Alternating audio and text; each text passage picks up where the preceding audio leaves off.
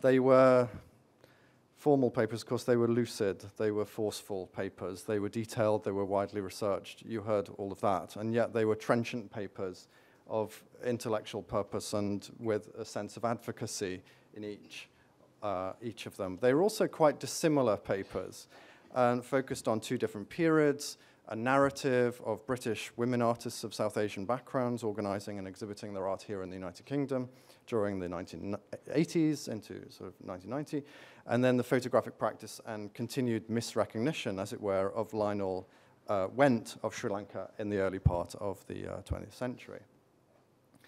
What I won't do now, of course, because you just heard the papers and they were so lucid, is I won't present a kind of digest of the papers, but I want to draw several things out from them, which could become or provide us with a sort of scope for discussion. Alice, I was struck by the way in which you talked about these artists, your chosen artist, as existing in a sort of state of slippage, as you put it, between India or South Asia and the UK. How Asianness in that sense is kind of contingent on place, asserted strongly here in the UK, perhaps less in South Asia itself, with, as you rightly put it, your artists or some of them saying, I'm not really Indian, or not really, I might be really Asian, but I'm not really Indian. And in that sense, it seemed to me, I wondered if there was a way in which you were alighting on the manner in which those artists engage in a kind of a strategic ambivalence, if you like, using a category of Asianness, which is discursive on the one part and yet sort of essentialist or self-essentialist on the other. At a certain point, you talked about blackness. We heard about black womanhood. In the context of what you called, I believe, acts of reclamation, empowerment, redefinition, and framed overall by an interest in kind of feminist politics and aesthetics of that period. You'd also talked about the role of regional museums, briefly, well, indirectly, Liverpool, Bristol, Colchester, and in an interesting way, sort of photography crept in, which could be my bridge to the next paper. But a question for you, I anticipate the question would come, what is the status of Asian British women artists today? Are they still organizing together? If not, why not? How, as a historian, might you go about trying to explain that difference and the transition from then to now? Shanae, you interest me particularly because of the way in which you enlight on different sorts of locations, actually in a similar sort of fashion. So we have Sri Lanka, we have the notion of Sri Lanka within the wider South Asian or Indian subcontinent, but also the location of, say, modernism, which is something that you're very keen to hold on to in relation to Went, but also other locations, queer aesthetics, the unstated relation there between Went and his models, for instance, who were his models, but also thinking perhaps in archival or disciplinary terms or subdisciplinary terms, photographic histories. And those are not simply or not only to do with Sri Lanka, but perhaps a broader global picture for the period that you're looking at. So while kind of apparently dissimilar, I think what I do sense is a kind of a common impulse, if you like, or at least a set of symptoms in the area of the approaches that our two speakers have taken to historiography, which it seems to me is about the aim to engage historical study in the task of addressing or rectifying what might be called the sins and the omissions of the past. In other words, to set out as historians to disturb the past by way of our current discourses, and especially, even if the word isn't used more than tacitly, to undertake a sort of canonization, or at least a revisionism, of a notionally hegemonic art historical record that sits within and without the nation, to use the phrase that's been circulating the past 2 days. So Alice, for instance, talks about struggles for self-representation. Shanae talks about the need, he said in closing, the need for an exhibition or exhibitions that are, or an exhibition that is necessary and urgent. There is a necessary and urgent need I was kind of thinking about this, so I'm going to kind of speak a little bit to that before handing over to you. Much of the content of those papers, it seems to me, the thrust in that direction. As for much of this conference, in its particular turn toward a history of exhibitions, it may be said, it seems to me, is driven by that very purpose. To, in other words, take the exhibition as a perhaps necessarily normative form or space or network, or whatever you want to call it, in which to intervene in the understanding of history. Of course, this has been said, and I know this is coming late in the day, but bear with me. This is a familiar problem that comes up, though, it must be said, right across the spectrum of fields in the humanities. It's not least in the arts, where the degree of critical attention to the object of study, as we've seen, as we know, can confer value on that object within the horizons of intellectual work and with the potential for wider change in the economy of cultural value. It's not just limited to art history, is it? Where there's a kind of so-called transfer of capital, symbolic, cultural, and so on. And well, I'm quite interested in, South Asia and its art histories. The work that I do is more focused on diaspora communities more widely, and a certain amount of work I've done is on the Caribbean and its relationship to the wider Atlantic, and indeed to its kind of wider South-South sorts of relations. And indeed there, in that field of my interest, the same problems of canons and canonization are being worked through in some salutary ways. One of the ways in which I've written about this, I thought I would quote from the work I've done on the Caribbean, because if you take the Caribbean stuff out, it could easily be overlaid on what we've been doing here over the past 2 days. The canon debate I wrote in my book of 2011 has happened without delivery of the guarantees of acceptance and understanding sought by the artists and artworks of recent decades, or going back to 1938 at least. And we're left, I think, with some harrowing difficulties for writing a history of this or any other sort of art. Clearly, canons have a troubling presence. Living with and without a canon is equally as problematic and never tenable for all of the time. Any proposed canon for a community of identities, for any community of identities, has to stand up to persistent negotiation and the double bind of emphasizing contested ideas, such as about ethnicity, nation, and culture, as the very grounds for affinity. So the papers you've just heard now are, in a sense, a contribution, it seems to me, to that same collocation of issues. Their authors have placed considerable emphasis and faith on the power or the agency of historiography itself. And therein lies, I think, a difficulty that can only be drawn out through self-reflection and probably a certain amount of group discussion. That is to say, the difficulty of trying to locate, even to falsify, the assumption that historical writing can indeed at all have agency. Historiography is itself a social practice, and historiography can be studied as such in parallel to concerns with the infrastructures, the networks, and so on that show its agency to be contingent.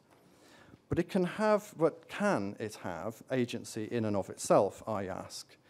The premise of this conference is really, of course, the general answer that emerges is no, it can't have agency in and of itself. Historiography, in most cases, seems to need mobilization, namely through public exhibitions, or in adjacent areas such as art markets. And I should note that we've not really been exhaustive in our search over the past 2 days, or aimed to satisfy the matter of the limits of the agency of historiography itself, nor the scope or extent of its adjacent discursive and material fields.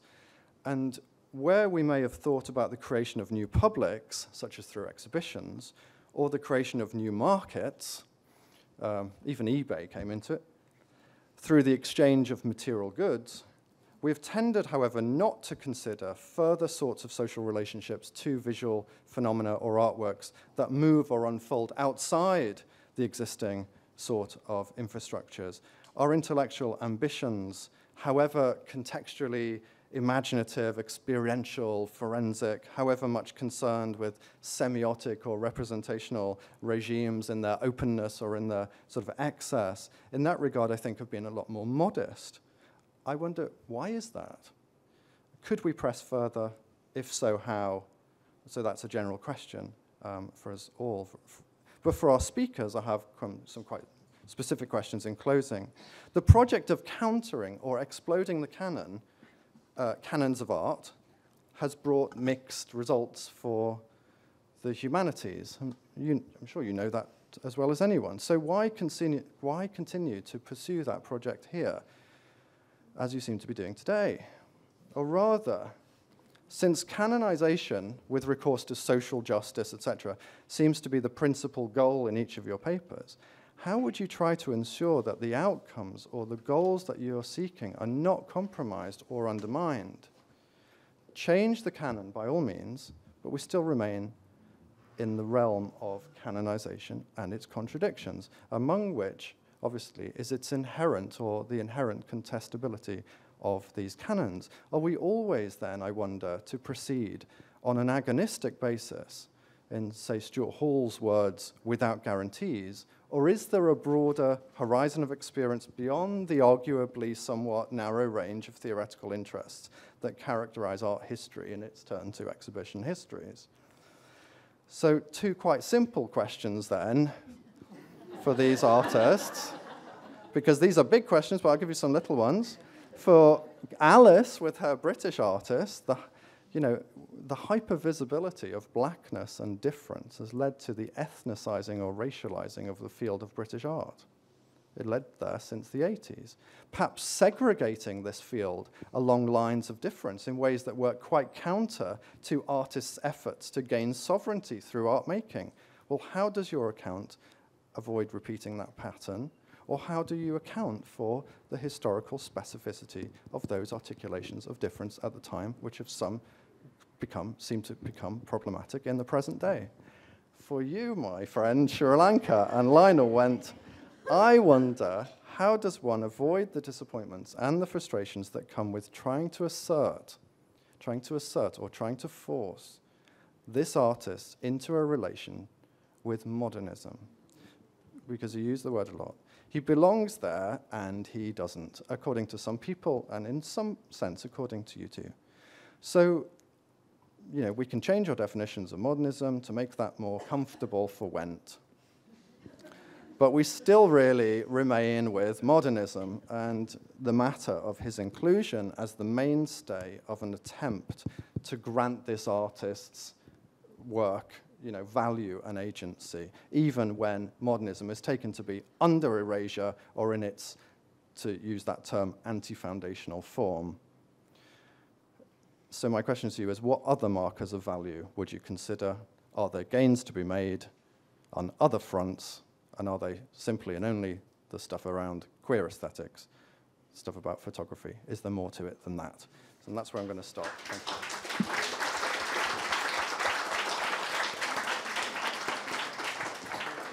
Thank you. Okay, so I'm going to follow the tradition that's been established in taking groups of questions. I know you've set questions to our speakers already, but I just want to see and test if there are any questions that we may want to... I think Geeta, sorry. It's not a question, it's an annotation of your presentation, which, if I may say so, is quite brilliant.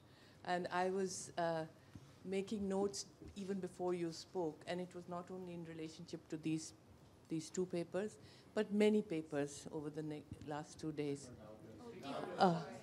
Many papers over the last 2 days. And so it comes at a point where these papers are addressed, but I think it has to do with several others. Of course, the word archive is constantly being articulated here. And I just wanted to break that word down into the empirical, the sincerely descriptive, and an act of retrieval, which is the simpler version of archive. If the archive has what was mentioned, the forensic element, then it is about evidence, but evidence would then lead to many more extrapolative moves. Yes. And it would be semiotic, as it was said by you. It could be self-reflexive. And therefore, the description would have to be disturbed. And I mean, and sincere historiography is probably the least of the methods that we need for addressing contemporary questions. And it, I think that you brought in the question of agency at the end. And I think that it needs retroactive looking, so that we look at these histories which have been recounted over this period of 2 days and so many other times. We'd have to have retroactive understanding of the historical moment in relationship to our historical moment. Otherwise, we are making, this is empirical then. And I think too much of this project of exhibition histories could be simply empirical without actually adding anything to the discursive or praxeological moment for us. Wonderful, thank you. Thank you so much. I'm going to just hold that question on, and can see people scribbling furiously. So I'm going to let people gather their thoughts, and perhaps in that meantime, maybe take one or two other questions or comments. Because I was just waiting for people to just finish scribbling. Sorry. Because I could see, I can see people, people writing stuff down. If there aren't any others, I will go. Okay, so I'll change my prescription. Honestly, okay. So just a couple of short observations. One is that this group of women artists can also perhaps be compared to the group called Saucy in New York, which had a kind of similar agendas. So perhaps a comparative, kind of a comparative study might well be warranted. Okay. Also, I mean, I liked your paper very much, Alicia, but at the end, I felt that you continued to stress the term of validation through India, but we already talked about, how India is not necessarily the term which should be used, especially in the case of diaspora, where these artists actually come from East Africa and from Pakistan and from, they have various trajectories, so why should we slot them back into to a touchstone of Indianness, And I think even subcontinent is not a good term. I think South Asia is a much more neutral and better description, to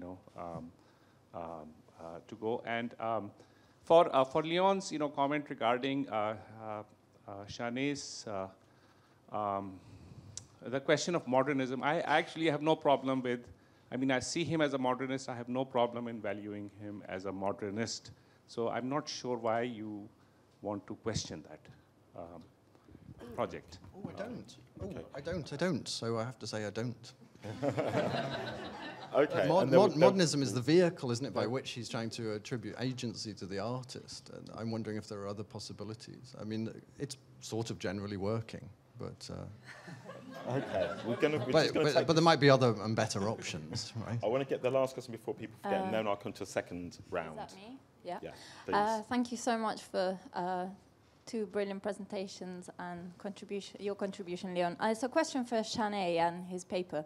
And I was thinking about some of those portraits, especially the laboring body, and how there's an uncanny resemblance with some of the photographs that Sunil Jana took from the 40s onwards, and also Cecil Beaton's own take on the laboring body in Bengal. So he has these shots of koi, almost pin-ups, like men posing in fields, and so there is an issue of homoeroticism certainly going on there. But for Jana, it's particularly, it's really uncanny. Like, I was wondering if there had been any sort of exchange, or perhaps even through things like People's War Illustrated Journal, that he might have been, looking into in Sri Lanka, perhaps. So, yeah, that's my question. Thank you. Thanks very much. So can we maybe take that and take them in reverse order? And just, Shanae, do you want to take that just the point about the comparative? Thank you for your comments. My head's still spinning. But to answer your question directly, Emilia, to my knowledge, I'm not sure that Sunil Jana was aware of Wen's work, because when Wen passed away, his work really, it took a very particular trajectory, and it's been written about. His negatives were burnt by a colleague, and while the work did circulate, there wasn't, to my knowledge, great awareness of it within the region.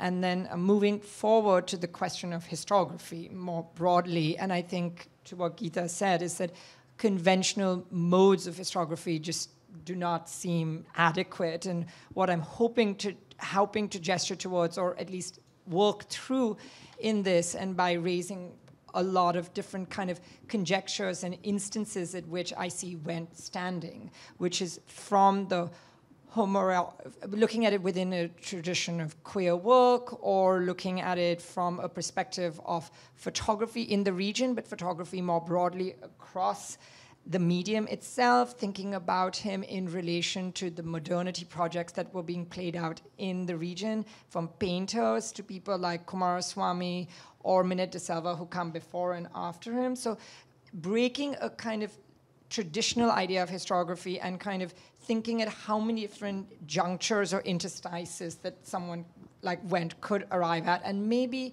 then the claim towards modernism is not as necessary if he can be read, or is being read, in different registers, not to privilege one register or the other, but the fact that the multiple registers are possibilities, and we are not thinking in those multivariant terms.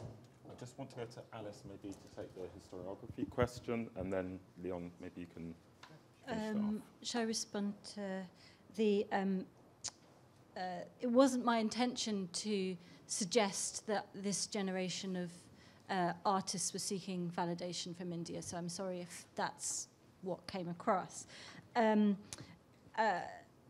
What I was perhaps trying to think...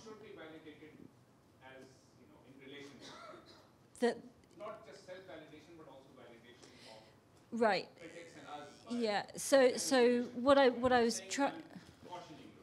Yeah. So what I'm trying to think through is this slippery fish of how do we talk about these artists, given that I'm coming to their work as a art historian of contemporary British art, and from a British perspective, they are defined through some notion of South Asian identity from a British perspective.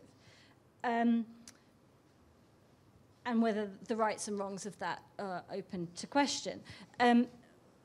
Going to Leon's question about why continue to pursue this sort of line of inquiry, I would, and whether in my work am I perpetuating an exclusionary discourse of separating out British South Asian women from a broader history of British art history. I'm very, very aware of that.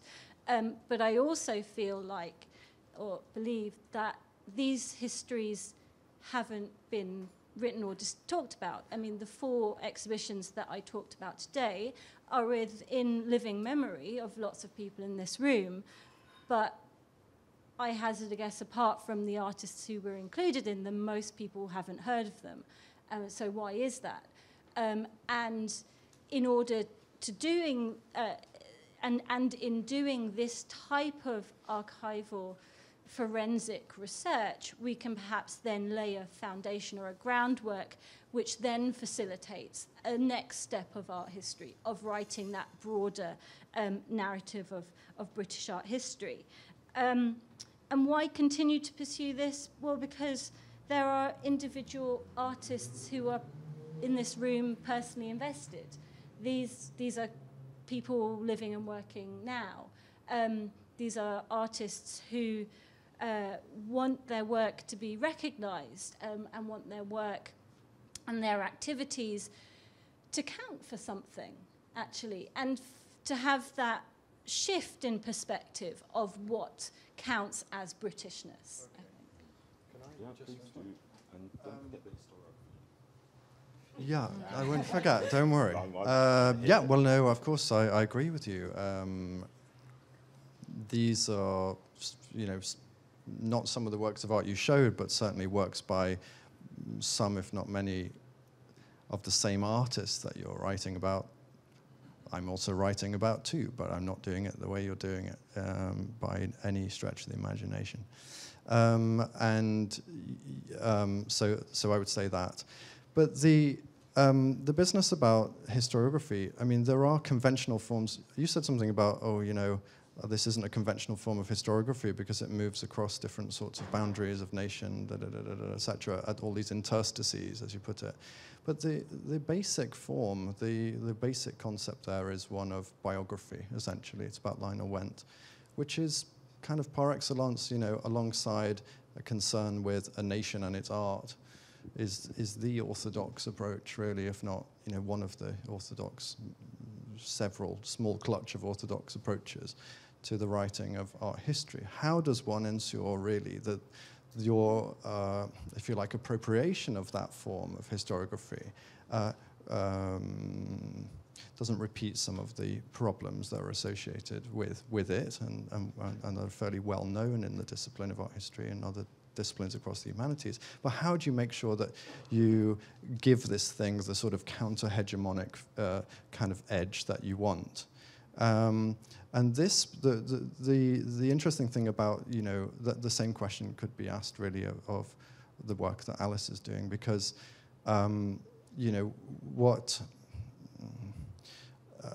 and as Gita says, one needs a retro kind of vision in relation to this. Okay, so this is empirical work based on narrativizing a set of artists whose works are not central or even marginal within the national discourse on British art. But there is, what would interest me about the 80s, this 80s kind of context really is not biography, but the feminist concern with the group. And why was it that these women were organizing as women, as a group, away from male interference or male interest for the most part? How does that speak to a particular kind of feminist politics of the time that perhaps has very little to do with the politics of race, nation, ethnicity? Where is the balance to be struck? Where is the emphasis to be placed? In other words, when I've read some of the reviews, as I have done for, say, the 1990 exhibition, the feminist responses are they're quite divided, really, in trying to give value to this work. And they're very preoccupied with this split that was there in the language at the time of politics on the one hand and aesthetics on the other. So they could kind of, commend these women for the political motivation to come together in the first place, but they couldn't possibly bring themselves to kind of accept that these were works of art of equal value, if you like, and that sort of replays. So there's a node. Okay, do you know what? Equal value to the other sorts of works that they review. Just take that opportunity just to hold, because I've probably only got one suite of questions left. And then, so we had Madame. You've been waiting for a long time, so yes, Shamini. Okay, and then we go. Hi, yes. I just want to say something really short. It's just that a lot of the women artists that were talked about didn't necessarily wish to be put into that label of being women artists or black artists. And even at that time, before that time, after that time, several of women artists of South Asian origins here or from other origins were actually being assimilated into, in quotes, mainstream venues. Places like the Tate were showing some work by the same women artists.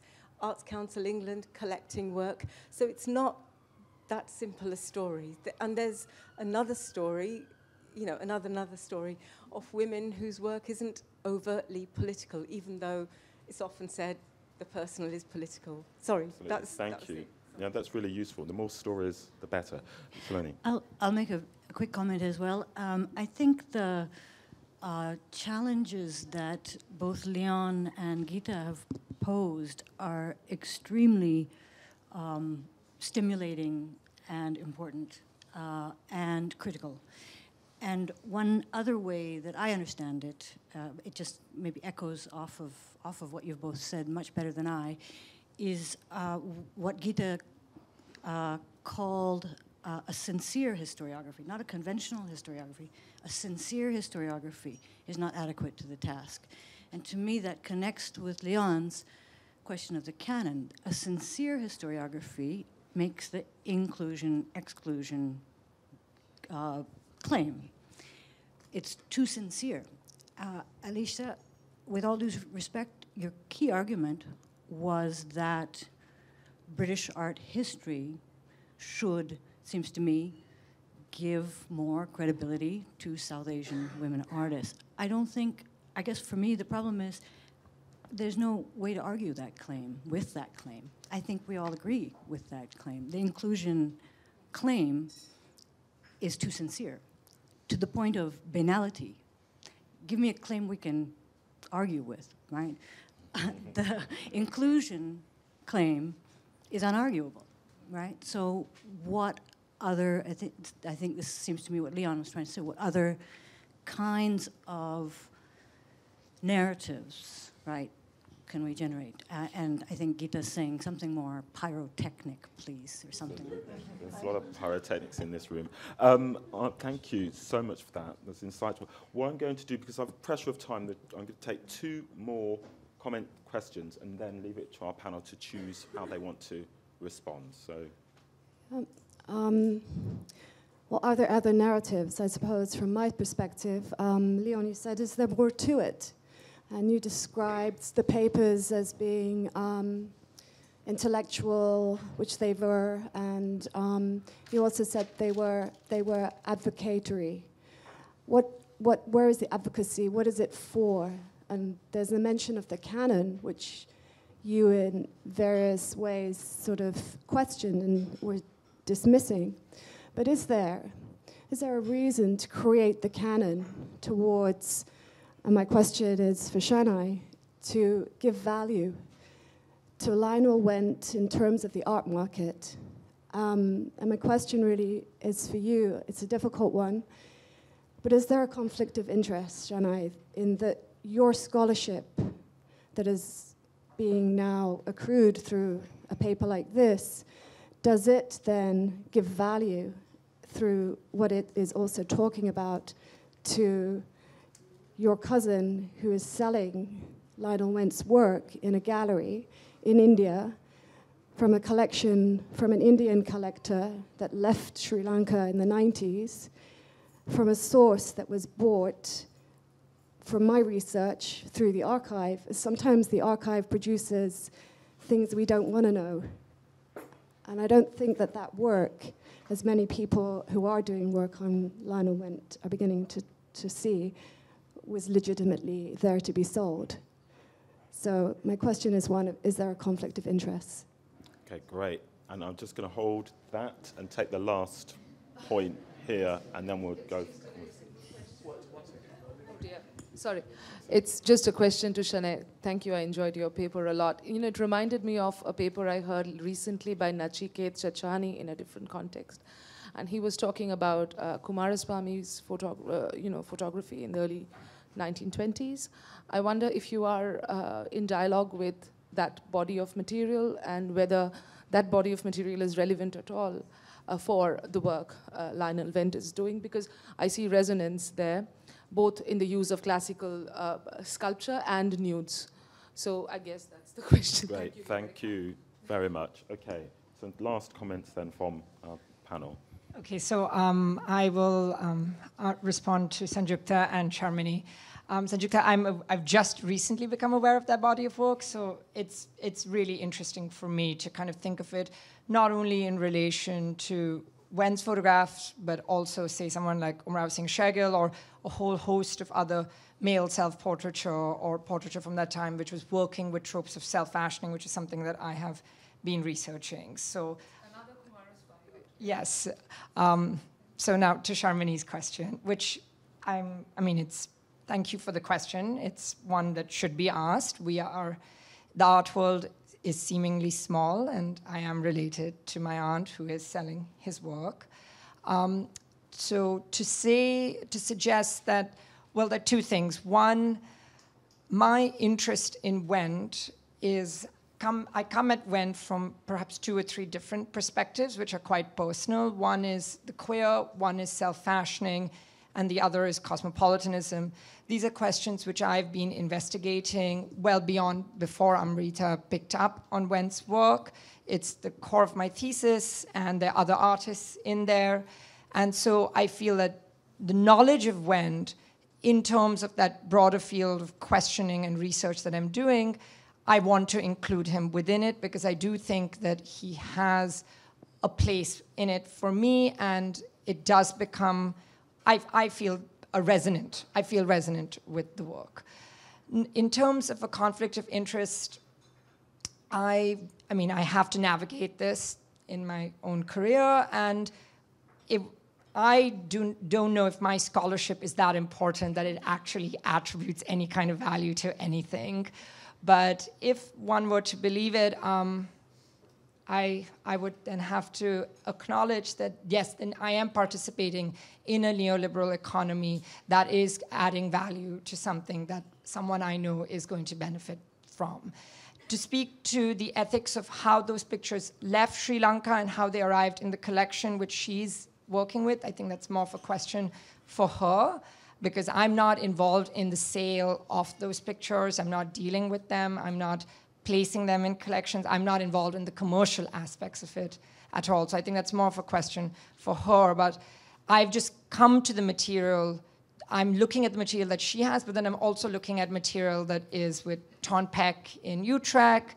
I'm looking at Menel Fonseca's research. So it's not just that she's the singular source that is feeding me the material that I'm researching on. And so my point really is that Wendt is part of a broader he's part of a broader forum of research that I have been doing, and I feel comfortable in claiming that he fits and sits in that well enough, not only to be that I'm working to create value for her. Thank you. Any final comments, Alice? Yes, thank you, Saloni, for your comment, and I absolutely agree. And yes, in some ways it is a simplistic argument to say that we should acknowledge these artists. But the fact that these exhibitions haven't been as yet acknowledged, I think also needs to be acknowledged. I would argue, no, we should not acknowledge these works. So it's unarguable, in other words. Yes, and I agree. And I suppose what I would say is that in this particular presentation, my aim was to map out a groundwork of exhibition histories which tells a particular story, and from which in my research, and perhaps other people in the room, can then expand it outwards. That this is just the beginning of a larger body of research that's being undertaken. So I wouldn't want to say that this is a full stop. Thank you so much. Thanks to you as an audience for those questions, and let's thank our panelists for their responses. Thank you so much.